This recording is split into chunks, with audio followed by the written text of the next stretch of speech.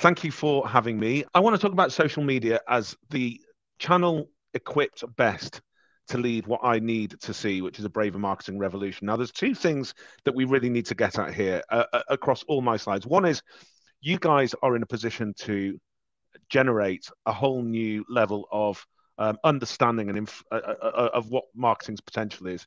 And I'm going to talk about why. But the second thing and the key thing really to remember is this might not apply to all of you. If it doesn't, fantastic.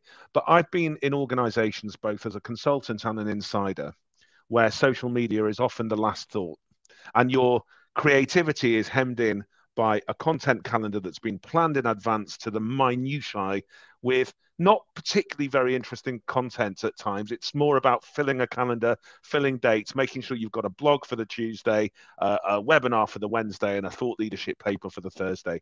And as long as that content calendar is shared and approved, nobody needs to care about social media.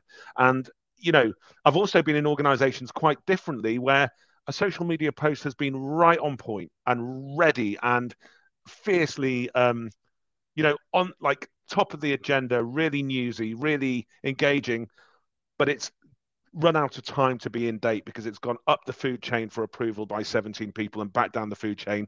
And a week later, nobody cares. This is the wrong way to look at social media. And I don't get why companies do it, but they're doing it. And we are in a position to do both. Braver marketing with more commercial impact, which is what we have to be all about if we're going to sell it in. But we're also this conversation I want to have with you this morning is about potentially changing the structure of our organizations and changing the role and the positioning of social media in the marketing supply chain, if you like. So who am I? I'm running a business at the moment that is there to achieve this mission. I'm trying to calculate the commercial value of bravery as a strategy. I've got a consultancy called Choueke Creative. We build winning B2B brands, and only for those who are brave enough to go through the journey that they need to. It all came from this. This is the book that I wrote. It was published in 2021, and it's, I wrote it in an effort to eradicate the frustration I was feeling and seeing where marketing, certainly in B2B, but also at times in B2C, is almost left as the last piece. Let's give them their 100,000 budget for the year or million budget and make sure we keep eyes on how they spend. But ultimately, all our eyes are on the stuff before marketing. So product, sales, and client, the commercial parts that they see. My problem is this. The problem I'm trying to solve is essentially that the braver a B2B marketer you are, the harder it is to retain a job. And I get why. I understand why. But we don't help ourselves. As B2B marketers, certainly, and by the way, I'm going to come on to B2C, but in B2B in particular, I feel like we don't help ourselves. So this was a piece of research done by an agency called Frameworks last year. We don't do ourselves any favors. 500 senior marketing leaders at companies with a large workforce. Okay, senior marketing leadership. 73% of them answered a question saying it's going to be harder than ever to get seen by their target audience. So things were going to get harder. They saw everything going on around them and felt, yeah, it's going to be harder to get seen this year. Of that same sample, 90% of them said they were going to do the same thing as they did the year before. They were going to stick to safe and traditional rather than try something new. So that's almost 3/4 saying it's getting harder. We need to do something. And 90% of them saying, but we're not going to do anything, which leads to the final stat, which is 100%. Oh my God, that drives me up the wall. It really does. Here's why they feel like this. They think that the uncertainty we're feeling, certainly in the last 7 or 8 years in business, where you haven't been able to predict anything, certainly since in this country, in the UK, if you're in the UK, you know what Brexit has had as an effect on everything we do, from supply chains to partnerships to rules and regulations. You know that the COVID pandemic had a massive effect on not just how we work and the way we work, but what we're capable of doing. There was GDPR. There's been war in Russia. That it feels like for the last 8 years, if you switch on the news, it's almost exhausting, right? If you switch on the news at 10 o'clock at night, you're going to see something for the umpteenth time that month that you've never seen before. Your jaw drops and you go, well, nobody could have predicted that. If you're into politics, the number of governments we've had. If you're into sort of social and cultural issues, the kind of the ways protesting and strikes, you're seeing things all the time that equal uncertainty. We're talking about uncertainty a lot, and we're almost waiting to spend our money until certainty comes back. It's like, well, hang on, it'll correct back, but maybe this isn't a you know a correction waiting to be recorrected. Maybe this is just the way things are. Voltaire said, "Uncertainty is an uncomfortable position. Certainty is an absurd one." Like, we had it good for a little while before between 2012 and 2016. Those 4 years were golden years for the UK. Like, we really, really were doing things. We had a growing economy. Money was cheap to borrow. We were trying stuff. There was a lot of innovation around. Since then, it's been a difficult place in which to do business. And my contention is we can't wait until it gets easier again. So just to clarify what I mean by bravery. So if you might recognize this chap. He's all over YouTube. He does Madfest. He does talks on behavioral economics and behavioral psychology. His name's Rory Sutherland. He works for Ogilvy. He's very B2B, but he's also a lot B2C. And his thing is, all big data comes from the same place, which is the past. So if you are data-led and data-driven, as we all like to claim to be, what you're essentially doing is saying anything that happened before, we will measure and replicate because we assume that the same thing's going to happen again. But as I just said to you, every night we watch the news and we're like, well, that's never happened before, or that's new, that's unbelievable. And we talk about it around the water coolers or with our partners or with our friends because it's just jaw-droppingly like, God, who saw that coming? And so what Rory says is data's very good at measuring the past. It's not very good at measuring the future. It really isn't. So if you are basing all of your future plans on what's happened before, what's gone before, expecting it to happen again, you're limiting and narrowing your focus of what you can achieve, because essentially you're living in yesterday, not for today or tomorrow. So here's my thing. You need a superpower. You need to be able to listen to the data, and probably 7 out of 10 times conservatively, you need to follow the data, even if just to hold a certain amount of credibility within your organization. All of this stuff is about selling into the organization that we are credible enough and we're savvy enough and we know what the hell we're doing. So you're going to have to listen to us when it comes to social media, whether it's content, whether it's bravery, whether it's humor, whether it's engagement, whether it's something new. You're going to have to listen to us because we know what we're doing. So you need to be credible. The superpower, you need to listen to the data and then sometimes ignore it, is bravery. And the more often you adopt bravery, the more you understand that fortune genuinely favors the brave. It's a glib saying potentially, but honestly, it works. Every single time you flex the muscle that is bravery, you give permission for others to be brave around you. Not only do you grow in agency and respect and credibility, and people start seeing you as kind of the leader of the gang, like this person knows something, and even if they don't, they're willing to take a risk. And every single time he or she speaks, they're exciting me and they're making sense. Let's give them a certain amount of room or a certain amount of budget. Even if you get it wrong, they'll come back to you because they know you've got an alternative take. And an alternative take on things is far more valuable to CEOs than having 10 people sitting in a room agreeing. Every single time you adopt bravery, you flex that muscle that gets stronger and stronger and stronger. By the way, bravery spreads. Every time you are brave, you give permission to others to be brave. They watch you and go, yeah, I'm with you. Same as the same is often true, and unfortunately, as the opposite, which is craven, fearful, retrenching behavior also spreads.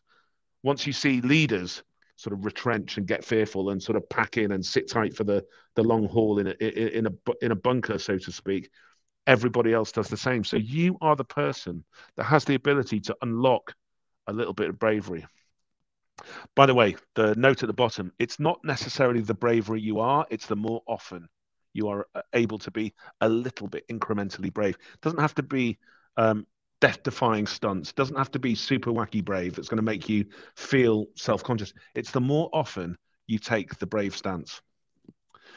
Now, we've talked a little bit. I heard some of Katie's excellent talk, and she was talking about product and services and, the sort of, I think if you're not in marketing certainly in tech, but elsewhere in B2B, and probably in some B2C as well, sort of for certain, you think about pharma, you think about banking. There's an element to those in engineering and operations and finance that go, look, marketing's almost cheating. We don't need to spend on marketing. We've got the product. Our product is superlative. Our product is clearly better than all the rest. So why won't we win? Why wouldn't we? Marketing's just, icing on the cake. Let them have their budget, but we've got the product, and that's going to make us win. It's almost unfair, really, because when you do win, they all go, well, that's the product for you. And when you don't win, they go, well, marketing really screwed up. I'm here to prove that product isn't everything. On its own, it's not enough. This guy here is David Bowie before he was David Bowie. This is David Jones back in the early 60s. Now, in the early 60s, David Jones, before he discovered his inner Bowie, was just another skinny white male pop star. And there were loads of skinny white male pop stars about. By the way, this is before my time. I'm not young, but I'm not that old. There was lots of skinny white male pop stars doing the same stuff. They were standing in front of microphones and trying to get on top of the pops and trying to release their new records. And David Bowie, yet to be, still had the soul, the heart, the energy, the innovation, the craziness, the creativity of David Bowie. Even when he was David Jones, it was the still product, still the same product. He was still him, right? He was still the person that came up with all of that greatness, but he was calling himself David Jones and trying to look like everybody else. And the BBC decided that the person that became David Bowie was devoid of personality. It wasn't until to his product he added a strong sense of brand, distinction, creativity, and became the Bowie that is still and will always be celebrated. Product isn't enough. So I want to give you 3 quick tips before we move on to, or 3 things that I see that social media warriors like you have in your basket, in your potential to go and create commercial impact and success and a braver marketing revolution. Firstly, you have the ability to make people feel. This is how not to sell. This, I kid you not, is a slide that I found in the pitch deck of one of my clients before they went into a big meeting, and I had to argue it out of their pitch deck. Here's everything we've ever thought and everything we've ever said and everything you need to know about our product. This is how not to sell. This is how to sell. And this is what you guys have the ability to do.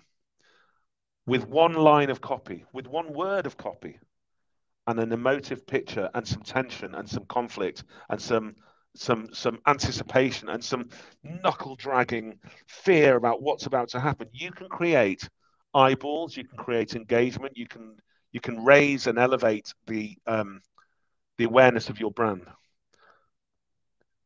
So make them feel. Secondly, break some rules. If you have a think for a moment about everyone you've ever celebrated in life. Everyone we celebrate as a country, as a nation, as a people, whoever and whatever your tribe is, who are the people from history that you celebrate? And have a think about what binds them, what they have in common. And it's very, very probable that a huge percentage of the people you or we celebrate as heroes broke rules. There's a guy called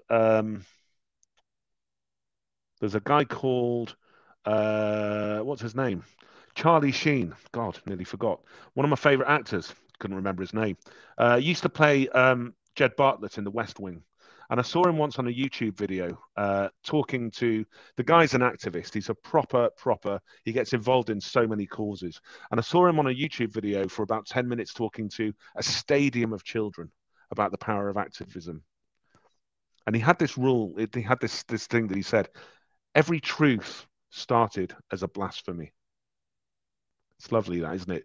Every truth we understand to be true started as something that nobody believed, that couldn't possibly be true, that you had to prove. Or in Star Wars language, you can't have a revelation. You can't have a revolution without a rebel. A rebel somewhere has to start the fire for other people to start breaking the rules in terms of doing good. If you think about the biggest and most important issues of our time, think about the pay gap between men and women, and the gap between what women earn compared to what men earn for doing the same job. So there's this really lovely campaign that goes out every year for one day, On International Women's Day, companies are absolutely brilliant for the 24 hours at celebrating women, picturing their women and photographing their women and shouting out to their brilliant women colleagues and calling out to their mums and daughters and sisters and aunties, and it's brilliant for one day, and then the next day they all go back and they basically buy in unwittingly, even if so, to this pay gap where women get paid less for doing the same job. And that's never going to change unless somebody somewhere breaks the rules. And I saw this campaign at 3:24. We're out the door. That's the time of the day at which point we women stop getting paid as much as you guys. So that's when we're going to finish. And I loved it. And I just thought that's powerful. But I don't see it happen when I'm in an office with men and women colleagues. I don't see women walking out the door and men doing the same to support them, because it's against the rules, because you're meant to be there till 5:30 or 6 o'clock. Nothing's going to change those boards, this terrible, terrible inequality, right? Until somebody breaks the rules and companies go, wait, where are you going? It's only 25 past, you're leaving. This is what's going to happen. People have to break the rules to do good. So I'm asking you to consider, as social media marketers, you can't break the rules with product marketing. You can't break the rules with, a kind of B2B sales one pager. You guys can break the rules and push it a little bit and be braver. Sometimes you have to turn your argument into maths to get anybody to listen to you. For a long time, I tried to get, in my career, brand awareness into the appetite and the KPIs and the actions of companies I've worked for, and they listened to my arguments, and they'd hear me say for ages, this is how you're going to sell more both now and in the future if people actually know and love and recommend your brand. And they'd go, yeah, we get it, Mark, we get it, it's really, really interesting, thanks very much. And it would never be adopted as a KPI. And the first time I ever got it adopted as a business-wide KPI was when I stopped talking and just turned it into a mathematical formula. I can't remember how I did it. I just said, listen, there's this thing in marketing that everybody, no matter who you are in marketing, we agree with. And it's basically this: you spend more of your share on your share of voice than you do have in share of market. So your share of voice, the media, your sound, getting your message out there is bigger than your share of market, your business is going to grow. If your share of voice is underneath your share of market or less than, your business is going to shrink. And that's just an eternal truth shown in many, many case studies. Share of voice over share of market, you'll grow. Share of voice under share of market, you'll shrink. And they went, I get it. Why didn't you say so earlier? And they got it because it's a data, it's a mathematical formula. So then started trying to figure out what else I could turn into mathematical formulas so finance people and everybody else could get it. And, there's this lovely thing in my book by a very, very smart guy called Doug Kessler of Velocity Partners. You should definitely check him out. He's got amazing head of hair. So bald people like me, he's a hero already. Secondly, he's got this lovely New York American drawl. Could listen to him all day. But mostly, he's just one of the smartest guys I've ever met in B2B. And he's got this thing that I wrote up in my book when I interviewed him, which is if you want to have impact through what he calls the only multi-million-dollar weapon that B2B marketers wield, which is tone of voice, you need to have two things.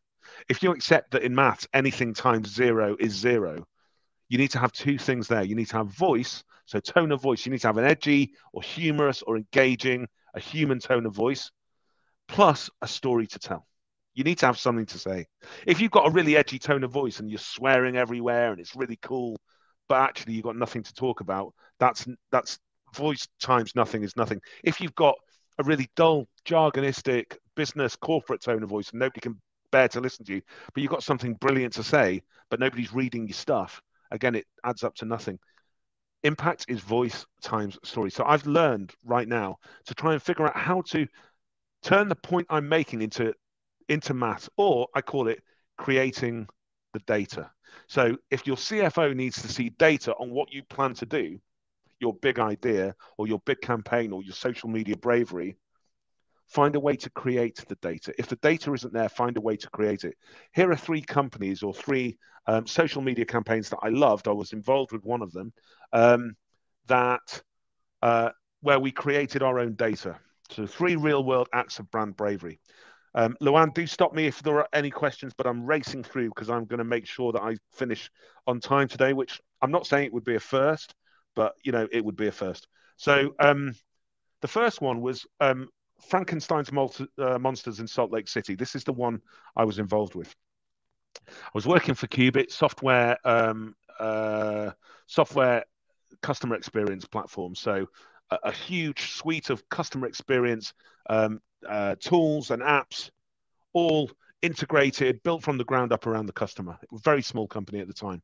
And we were going up most of all against Adobe and their, huge customer experience suite, which was based on a load of acquisitions from the market of different technologies that were never built to talk to each other. They just clunk them together and we'll charge them more. We have this, and this, like pound them together and it'll make it work. Ours was this kind of really smooth platform of stuff that was integrated and built to work and speak to one another. So we used to, quite naughtily, but quite truthfully, call them Frankenclouds. And they didn't know we existed. We were so small, we were not on their radar.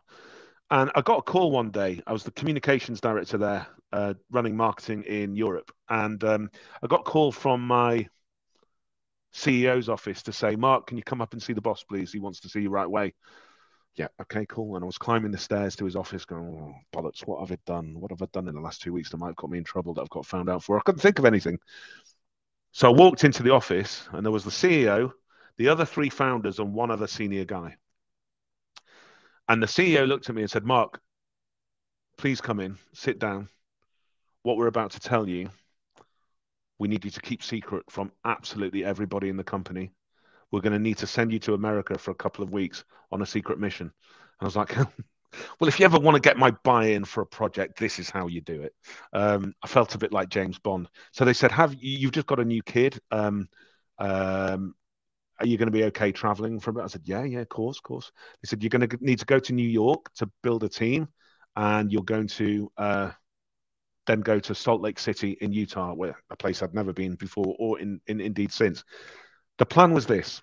Adobe was going to host its annual Adobe Summit for 5,000 digital marketers, our audience, in Salt Lake City 2 weeks hence. We had 2 weeks to get this stuff together.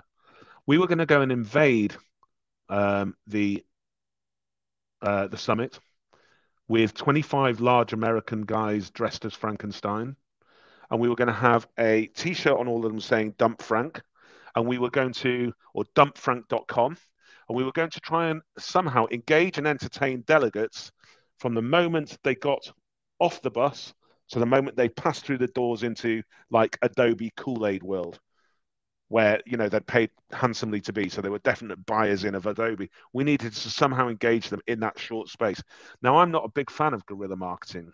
I love the bravery, I love the spirit, and I love it when it works. But guerrilla marketing can go horribly wrong, and if it goes wrong, you have sometimes legal trouble, sometimes reputational trouble on your hands. So it has to be done right.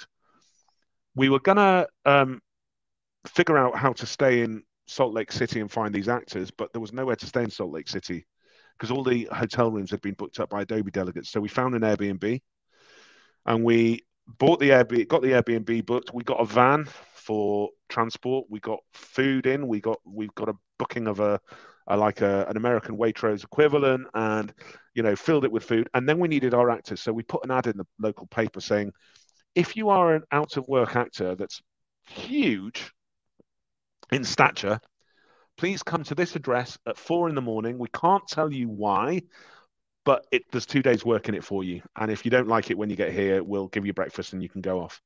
And we thought it might work. And we got there and 25 guys showed up. We had booked a movie style film crew to do them up in 3 hours. And there is a couple of videos which I'll share with you via Luan after the fact about the adventures we had. I'm not going to show you now because I'm not sure it'll work. But this was an amazing 2 days. We had a microsite built on the phone for anyone who checked out dumpfrank.com. We had some incredibly willing actors who turned up for training on the morning, who ended up hula hooping, ice cream cart stealing, giving out flowers. On the bottom right-hand corner there, you can see them doing the Michael Jackson Thriller dance. People absolutely loved them. Now, Adobe didn't like what we were doing. So they sent some Adobe executives out to move us on. Those executives ended up getting selfies with us for their kids. So Adobe then sent the cops out. They sent police out to move us on. We showed them the license that we had to put 25 Frankenstein actors on a certain piece of pavement or sidewalk, as they call it, because yes, those local authority licenses exist. And the cops got selfies with us for their kids and left us alone. And absolutely everybody we met over 2 days, we just kept coming up with new ways to entertain, engaged with us. Now, we didn't know how we'd done. Obviously, we sent out a load of social media on the morning, on the afternoon, the next day, and then we wrapped up and headed out of town. We had no idea how we'd done. But the results were absolutely fabulous. So if you put aside just the ROI, which was in both direct and indirect new business that we could attribute to the stunt, about 30 to 1, which is about the biggest ROI I've ever achieved with anything.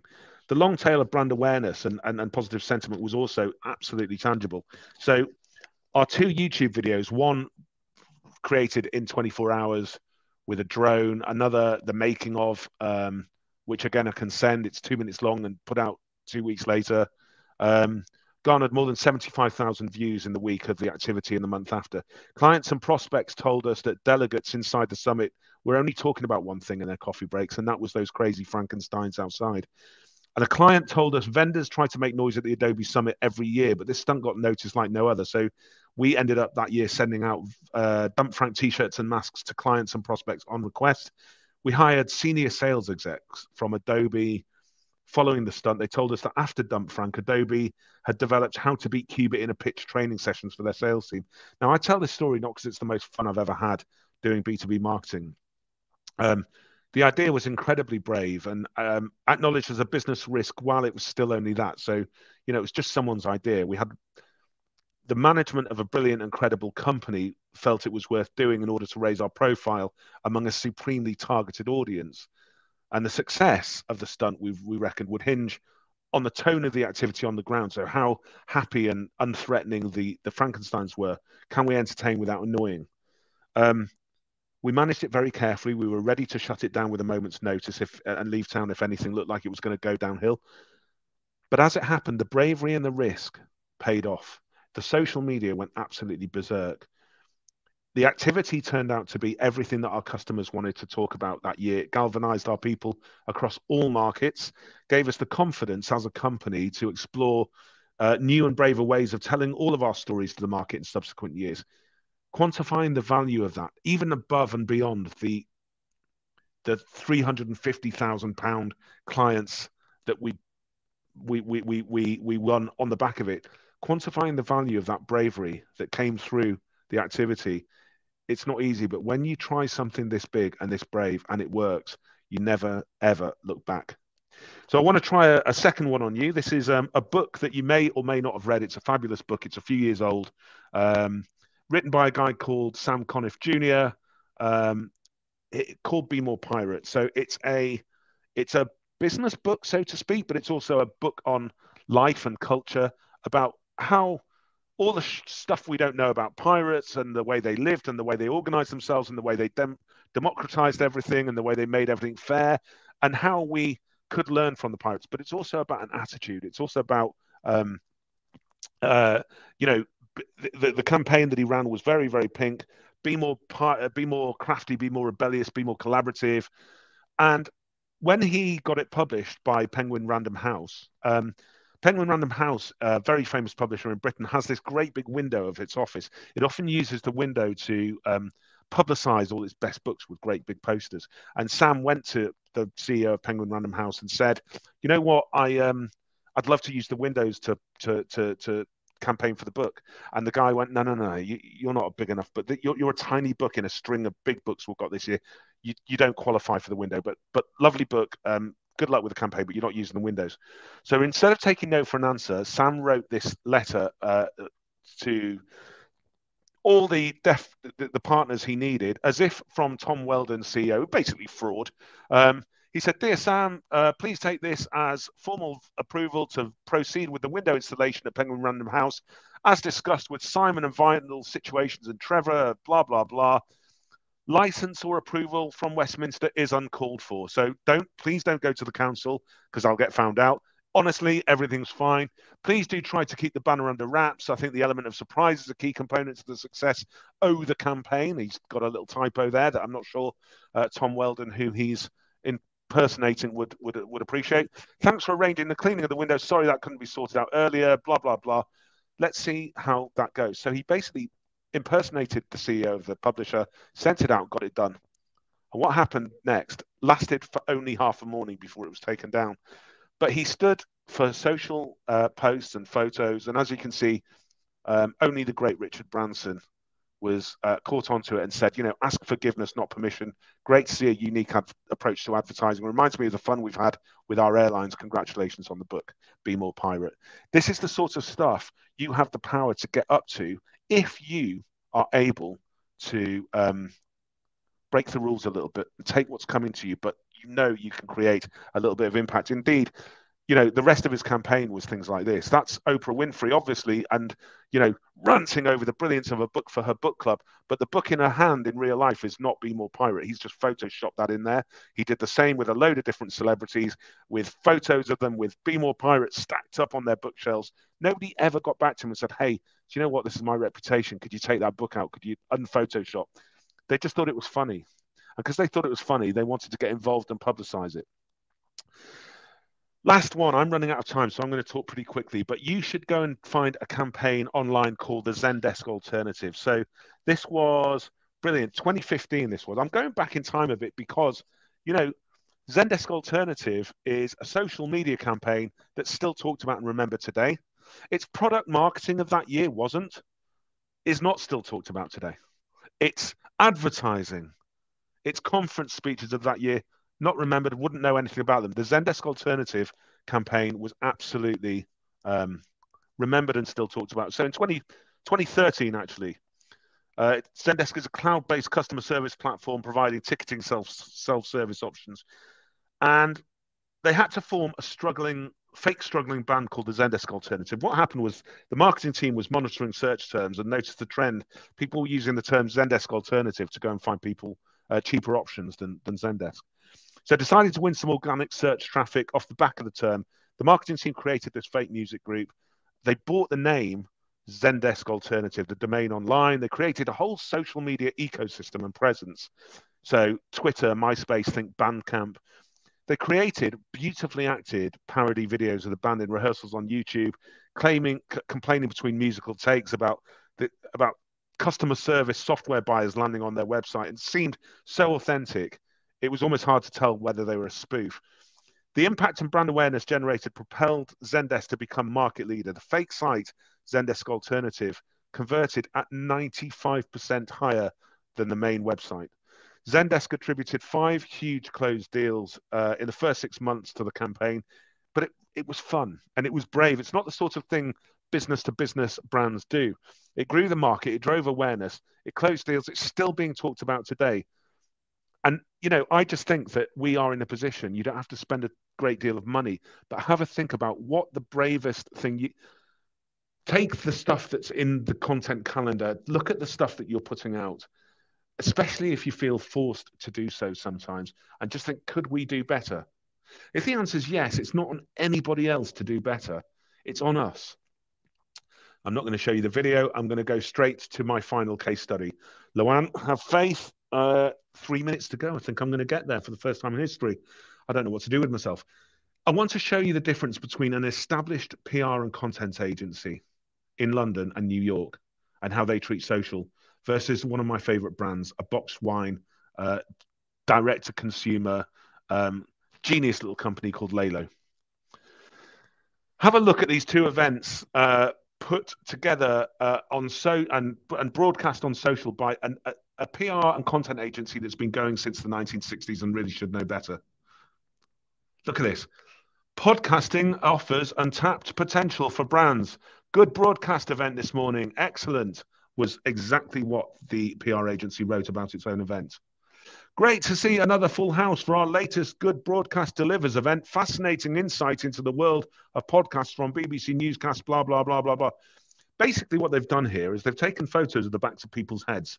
Rather than think about the content that's being spoken at the front by the brilliant panel they obviously got involved and were proud to host from BBC whatever, I can't see what's on the slides. I can't see who's on the panel. So the content is defunct. The content they're putting out is, look, full house. Now, the most interesting thing about any event is not that people turn up. That is a given. If you don't have people turning up, you don't have an event. The most interesting thing about any event is not that people have backs of heads. Again, a given for most of us, you'd hope. So why are you taking photos of the backs of people's heads and ignoring what I'd love to know, which is you guys, you're social media marketers, you know how to write a headline. This is not a headline. People came to our event is not a headline. The headline is person X, amazing, said this, unbelievable, about this. Really? That's the headline. Similarly, same agency. This week, our corporate and property team was joined by Jonathan Prynne, associate editor at the Evening Standard, who talked to us about his career highlights, where he sees the news agenda heading, and the importance of projecting confidence and building trust through communication in today's society. Our recent Living Brand NX report also reveals new, here's that word again, insights for brands looking to build trust in a challenging economic climate. Thank you to Jonathan and everyone who came along to the event. It was a night of hugely valuable third-time insights. So, right, let me just get it straight. You got the associate editor of the Evening Standard to come and talk to you, and all you have written is that he spoke about some stuff and there were insights. It's such a waste of an opportunity. I'm not going to go on, but you can see it. Again, here's some more backs of heads. We had a full house today. Event with Matthew Shaw at BBC News. Lots of great insights. What were the insights? Tell me what the fucking insights were. Great to have some new and familiar faces. So there were new and familiar faces there. That's a headline and a half. Thanks to everyone for coming along. Keep your eyes peeled for details on the next one, but only come if you've got the back of a head, because that's what we're going to focus on. Tell me what happened. Tell me what was said. This is the CEO of the agency on April the 4th. Fact, celebrity cruises in Webby's People's Voice. Fact, they can't win without your vote. Fair enough. I went to see what else he'd written on social. He's not on Instagram, so he's only on Twitter and LinkedIn. The last time he was on social media, guys, was April 23, 2020. So 3 years ago, exactly to the month. 3 years since he's been on social media. That's the head of a content agency. And that was, check out my latest article, me, building brands through a pandemic. This is Lalo. This is a company that I absolutely love. Their wines are fabulous, but more, they had a mission. They were two really smart women from the wine industry who decided, hang on, how come France treats boxed wine like it treats bottled wine and loads of market, and we treat boxed wine like it's just come out of Aldi and it's for a work do only and it's always going to be warm and on the end of a really badly laid table. Boxed wine can be cool. It's also super sustainable. You get more for your money. And we're going to go around the world picking excellent independent wines from independent winemakers. We're going to design boxes of beauty, and we're going to see if we can get people to drink boxed wine in this UK. Their website is beautiful, but you'd expect their website to be beautiful. Take a look at their social. This is what their social looks like. Think about this compared to the backs of people's heads, okay? What do you think of flamenco? You probably imagine the fiery romance of its most famous dance, the tango, but to achieve the illusion of impulsive passion requires years of study. Why are they talking about tango? Why are they talking about Spain? Because their latest wine, Design Lot 10, Malbec, is inspired by a traditional flamenco fan or pericon. So this is their social media. These are the beautiful pictures they put up. They hire flamenco dancers to hit Covent Garden and give out samples. They get social media going through the roof. When they've got a campaign to do, they go hellish for leather. So two little examples here. One is they're trying to get their rosé into a restaurant. So they have people from their team just holding signs up. That picture was headlined something like, it's been ages since I flirted, can you tell? The one on the right-hand side was April Fool's Day. They put out these two lunchtime wine drinks, lunchtime size, lunchbox size. It was an April Fool's. People loved it though, and now they're looking into what it would take to add that to the Lalo range. They're really, really cool. They get loads of engagement. They sent people to Glastonbury with boxes that they got absolutely hundreds of thousands of people applying when they asked for 5 Glastonbury influencers. They said, "Listen, guys, bottles of wine aren't allowed at Glastonbury. Our boxes are perfect. You can keep them cool like this. Here's an ice pack. Here's a bag. Who wants to go and give out our wine boxes in Glastonbury?" Hundreds of thousands of people applied. Um, they found some wine influencers. They thanked everybody. They got loads of great pictures. It was absolutely perfect. They were a part of Glastonbury this year. Um, what else have they done? They target restaurants and cafes by brand and say, "Listen, we love your menu, Pizza Express. We've got a crush on you, but we can't get you to pick up the phone. So, do you know what? Instead of trying to pick up the phone where we're going to pitch our Pinot Grigio to put on your menu, we're going to make you a mixtape." And they sent beautiful boxes of wine with a proper mixtape, old school, with a playlist that they put on Spotify and got it downloaded hundreds and hundreds and hundreds of times. Really, really smart stuff. And what happened? They have recently been Laura Riches, who's one of the 2 Lauras involved with founding Lalo. They're now doing millions and millions of boxes per year. I want to tell you a stat in a minute that's going to blow your minds. They went on the 100 most influential wine or drinks industry people list, along with Kylie. There's Laura there. Still can't get it out of our head that our very own LRI, Laura Riches, is featured alongside Kylie in the 100 most influential people in drinks.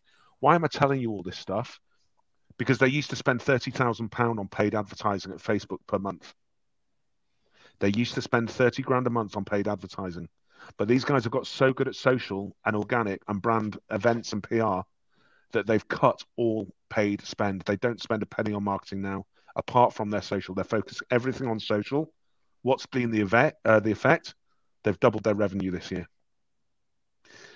Go and tell your bosses about a company that has doubled its revenue by taking. I'm not saying paid advertising is bad. I wouldn't advise any of my clients to drop multi-channel marketing, but these guys are proving that if you get good at social, it has commercial impact.